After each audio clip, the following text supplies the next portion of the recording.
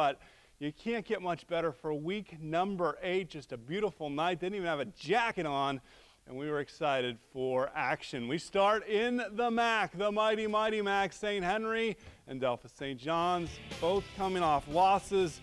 They're trying to get back at it tonight. The Lee Kinsel fans of the week could be Delphos St. John's. St. Henry up 7-0, just 90 seconds in, playing defense, sending Jared Worst running. Tyler Schlarman the sack there. Then St. Henry gets it, 3rd and 7. Dalen Lange to Schlarman, first down at the 38. They're looking for more. Then Lange to Schlarman. Nice hookup on the slant, first down. They're across midfield to the 43, but then trouble. They fumble it in the red zone. Delphos St. John's gets it. Devin Lindemann coming up with the football, but the Jays can't fly. Big sack by Ethan Tiemann on this one.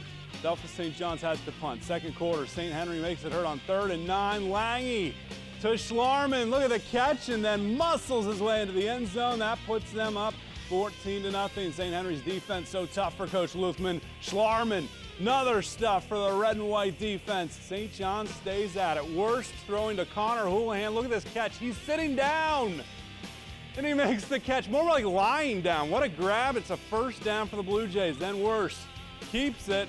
It's another first down, but this drive would stall. St. Henry would come right back and score, and they get the victory tonight. Redskins bounce back 34-7.